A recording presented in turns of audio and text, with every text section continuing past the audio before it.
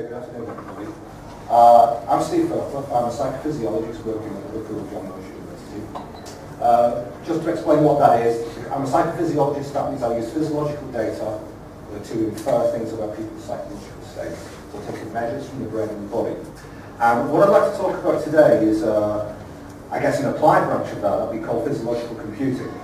Physiological computing, which I just said, basically involves taking live physiological data, psychophysiological data from a person, and converting that to some kind of control input in order to enable novel forms of interaction with technology. So if you're using these signals in order to, say, substitute for mouse control or keyboard control, then you're using something like a brain-computer interface. If we're using these signals to tell us something about the person's emotional state, so the computer can offer help if we realise that a person is frustrated, then we're talking about an effective computer system. And people can also collect this sort of physiological data in order to share things about their own lifestyle and also investigate things about their health as well. So what I'm going to do is talk about a couple of projects that we've been involved with, just to give you some examples of how these interactions actually work and what kind of things they look like and what kind of issues they raise. The first thing I'm going to mention, this is from a project we did some years ago, it was funded by the EU, the FET, called Reflect. And on Reflect we were tasked to do something called a cognitive loop. So trying to create a system that monitors something about someone's cognitive state and does something about it. What we decided to do was to create a game, an old-fashioned game like Tetris, something that was quite simple, and to drive the level of difficulty of that game using EEG activity in this particular case. So the idea here is that we have a loop, and the purpose of that loop is to maximise the motivation of the player, to give the player the most engaging and exciting game that is possible, given the confines of the game itself. Now that begins really with the theory from psychology. This is a motivation intensity theory, and what this theory says, basically, is that when a task becomes more difficult, people get more and more motivated up to a certain point when they realise that success is very unlikely and they give up. So you have kind of ramping up of motivation and then it falls off at that particular point. So we were interested in applying this concept in order to design our computer game around it. And we kind of labelled these little zones along the way. So when demand is low and motivation is low, then we realise that the player is bored. We would like the player to be engaged. We would certainly like the player to be in an area that we call the zone. So this is a point just before people give up. And we think this is where people are really enjoying the game the most. But we don't want them to be overlooked either. So what we're now dealing with is a computer system that's kind of got the gender in mind. It's a computer system that's trying to program the state of the gamer and to put them into a certain frame of mind when they're playing the game. And it's doing that by controlling the level of difficulty of the game. And this being Tetris, it's quite simple to do that. We can just control the drop speed of the different shapes. Now, in order to decide what kind of measures we should use, because EEGs are complicated measures, lots of different slices of it that you can take. We'd already done a few years worth of experiments using standard psychology working memory tasks. And we were very interested in theta activity, that's EEG activity between 4 and 7 hertz, frontal central area of the brain, right here. So then we did a number of experiments where we had people play Tetris. And we made the Tetris game very easy, or we made it so fast it was absolutely impossible to play, and we made it somewhere in between. This is what the data looks like. This is a collection of, I think it's 15 people playing Tetris. So what you can see is that theta activity intensifies at its highest level in that middle band when the game is hard, but neither impossible nor too easy. So this is a state that we are now trying to get the Tetris to create. So in order to do that with the game, we have a live data processing pipeline. So it's taking theta from that site to there, it took some other measures as well, and it's using that to control drop speed. Now the way we actually designed it was to do this by making an adjustment every 5 seconds. So it's making adjustments all the time. And what we also decided to do was make small adjustments to drop speed every time. So when the game made an adjustment, the player would not normally notice it. But over a period of time, the direction of the game would become kind of quite clear. And the reason we did this was because we knew it was going to get it wrong every now and again. So we wanted to kind of hide the error in a way. But we also wanted the way the game changed difficulty to be cumulative and smooth and not to be too jarring for the user. How well did it work? Well, it was really good at ramping up, not so good at pulling you back down again to the other end because of this cumulative response. The really interesting thing about this loop that we have is that what you have is signals from a brain talking to a computer, which is then talking against the signals of the brain without the real awareness from the person involved. So your brain's having a conversation with the computer, but you're already partially aware of that conversation. So what I think that kind of really demonstrates is this, is that we're using implicit monitoring of psychophysiology here to create an implicit interaction. The idea that you can interact with a computer without actually knowing you're interacting with a computer, which is an interesting, possibly scary idea, but sort of an interesting idea, really. Now, the next thing I want to talk about, a different project. This is a project called ArtSense. And on the ArtSense project, we're working with a similar sort of system, working with loops again. We're trying to record psychophysiology, but in a completely different setting. We're doing this in a cultural heritage setting. So we're talking about the way cultural heritage institutions provide information to their visitors. And what we're trying to do is to create a loop that effectively monitors a person's state when they're interacting with a piece of audio or a certain exhibit or a movie or whatever. And we're trying to tag that experience. We're trying to put a label on that experience and say what's actually going on. So this is quite different from the Tetris game. In Tetris, it's nice because you've got an active game. The psychophysiological changes you see are actually quite strong. But when people are just standing there passively, looking at media, whether it's listening to music or whatever, the changes are quite small in comparison. It's actually a lot harder to do. The other problem is that cultural heritage material, it's interesting to some people, but it's not interesting to everybody. It's often not terribly provocative, so you don't get big, strong psychological responses. So, for this particular system that we had to build, we had to first scratch our heads and think, what kind of psychological states would we want to measure? And we talked about all kinds of things, like engagement and emotion and all these other things. But the thing we settled on is a construct called interest. Now, interest as a psychological state, or curiosity, if you like, is something that's not been heavily studied. And it's not been heavily studied because people aren't sure whether it's a cognitive state or an emotional state. So we saw this as a kind of vacuum. We kind of did some literature reviewing and so on. And we did a large survey to kind of ask people what they thought interest was in the construct. And we came up with this, I would call it a model, I call it a multi-dimensional kind of measure of interest. So we reckon that interest is composed of at least three main things. First of all, something that we call complexity or comprehension, which is basically your cognitive response to the material. Do you understand it? Is it hard to understand? Secondly, it's the stimulation value of the material. Is it exciting in that sort of way, or is it more boring in some sorts of ways? So we have activation and arousal. And we also have the emotional component, because we reason that material that provokes a strong negative or positive emotion will also be of interest to the person. So those are the concepts, and then what we did was map on some psychophysiological measures onto those. And we had a constraint here, because we're working in a museum where people walk around, we had to use ambulatory sensors. We couldn't use lots of wires like we would do in a laboratory.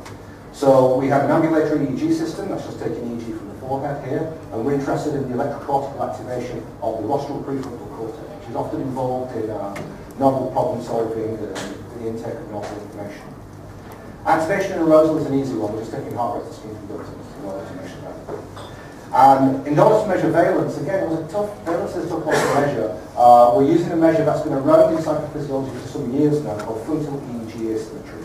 And this basically says that when your left frontal activation is higher than your right, then you're in a positive state, and vice versa for a negative state. One of our partners in this project is a Museum of Decorative Art in Madrid.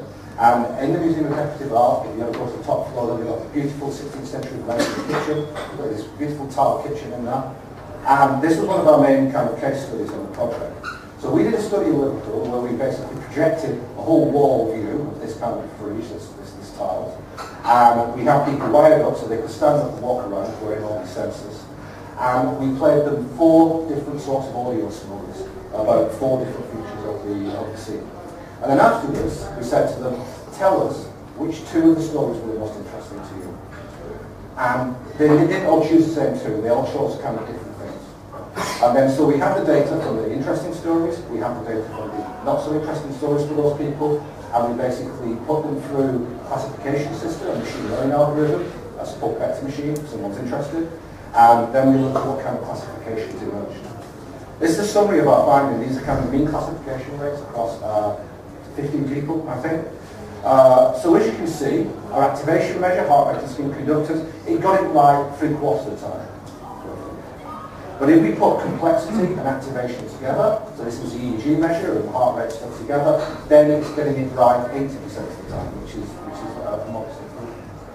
So these kind of classification rates are, I would say they're modest. I wouldn't like to make a big deal about them in that sort of way. But what you have to remember is that people are standing, just listening to audio information. It's a very low-key, very kind of not particularly provocative sort of task. So we think that this is something that we can actually build. And the interesting thing, that we talk to our partners in museums about, is that obviously museums have all kinds of metadata. They are tagged in all kinds of different ways, depending on the exhibit, period, and all these things. Now the reason we're doing this work is so that the type of information that the museum gives to the visitor can be personalised in order to make it interesting for them. You know that the level of interest is sustained all through the visit. The other interesting thing about this is that if, for example, we collect data from someone and these tags are being dropped in real time and they're being put together with metadata labels, then say, for example, someone always is interested in the Napoleonic War, something like that, then you can start to build a profile of the person by exposing them to a wide enough range of media, a wide enough range of material. So that's an example, I think, of implicit monitoring, to tag different sources of experience.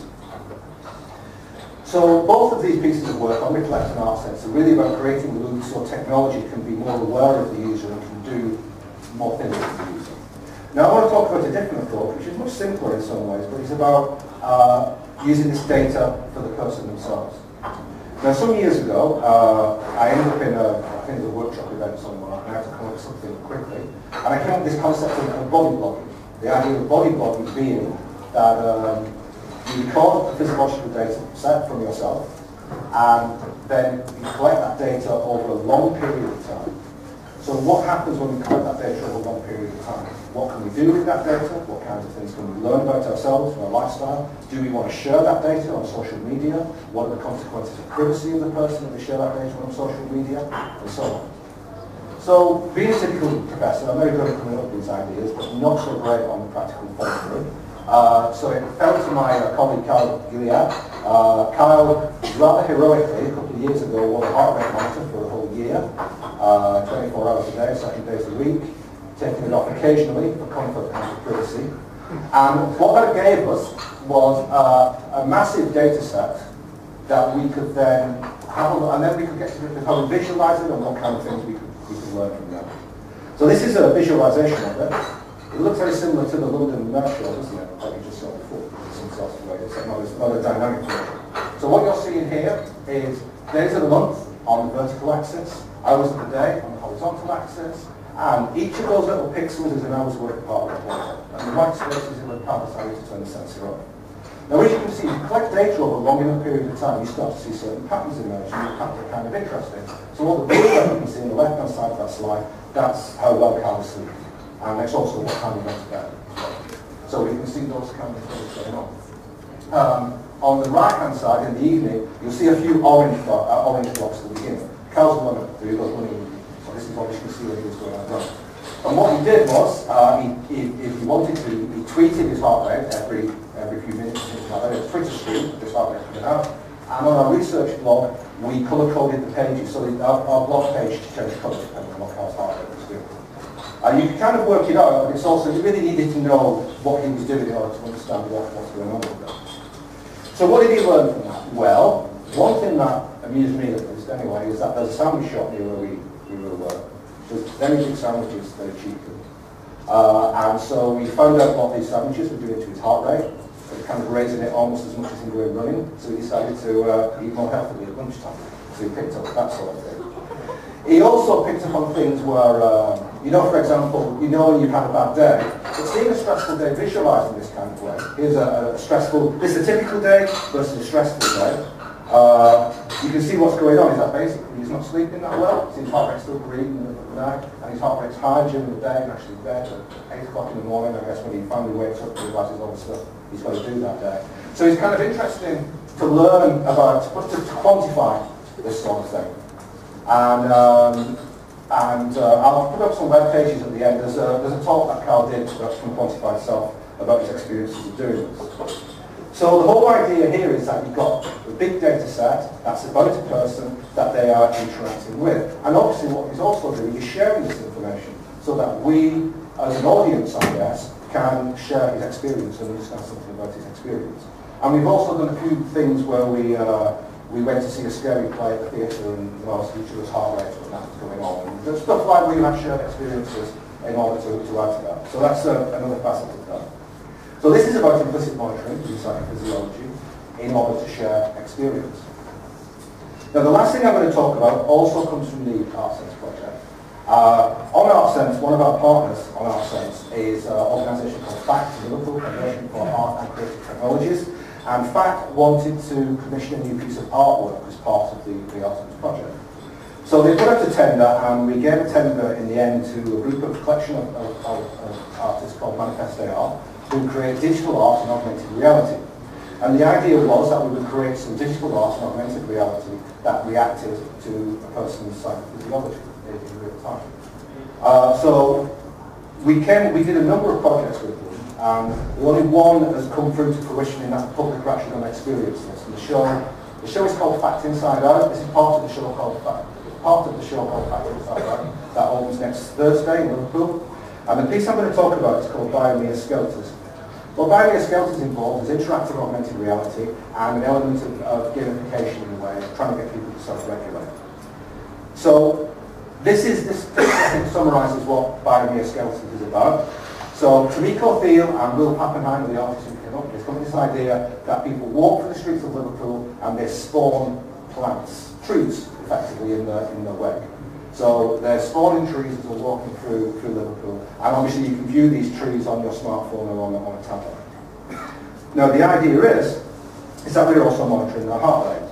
And if your heart rate is not too high while you're walking, and it is not too low either, you get this kind of sweet spot in a way, then you plant more and more trees if you're walking with a certain speed and managing to keep your heart rate within a certain range. Why would you want to do that, you may ask? Well, the idea is quite simple, is that Tomiko came up with this idea that in Liverpool you have native trees, like the tree on the left here, and you have these mutant trees, the trees on the right. And people compete in two teams, and they have to outplant the area of Liverpool. Some planting mutant trees and some planting native trees that they can then kind of compete about.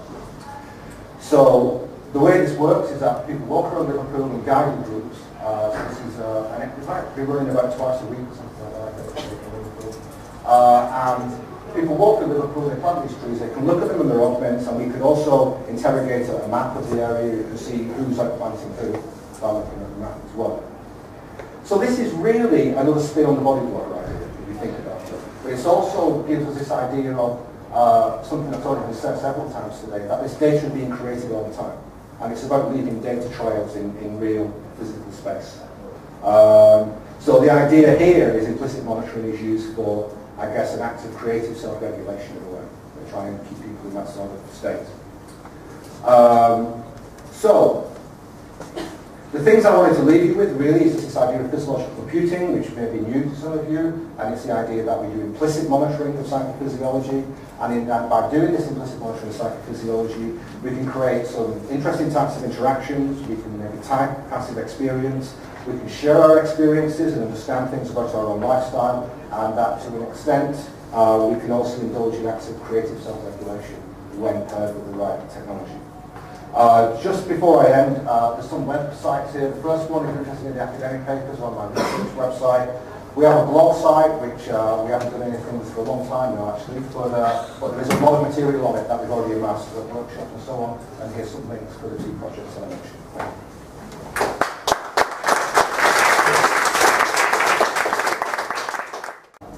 So we were interested in applying this concept in order to design our computer game around it. And we kind of labelled these little zones along the way. So when demand is low and motivation is low, then we realise that the player is bored. We would like the player to be engaged. We would certainly like the player to be in an area that we call the zone. So this is a point just before people give up. And we think this is where people are really enjoying the game the most. But we don't want them to be overlooked either. So what we're now dealing with is a computer system that's kind of got the gender in mind. It's a computer system that's trying to program the state of novel forms of interaction with technology. So we're using these signals in order to say to substitute for mouse control or keyboard control, then we're using something like a brain computer interface. If we're using these signals to tell us something about the person's emotional state, so the computer can offer help if we realise that the person is frustrated, then we're talking about an effective computer system. And people can also collect this sort of physiological data in order to share things about their own lifestyle and also investigate things about their health as well. So what I'm going to do is talk about a couple of projects that we've been involved with, just to give you some examples of how these interactions actually work and what kind of things they look like and what kind of issues they raise. The first thing I'm going to mention, this is from a project we did some years ago, it was funded by the EU, the FET, called Reflect. And on Reflect, we were tasked to do something called a cognitive loop. So trying to create a system that monitors something about someone's cognitive state and does something about it. What we decided to do was to create a game, an old-fashioned game like Tetris, something that's quite simple, and to drive the level of difficulty of that game using EEG activity in this particular case. So the idea here is that we have a loop, and the purpose of that loop is to maximise the motivation of the player, to give the player the most engaging and exciting game that is possible, given the confines of the game itself.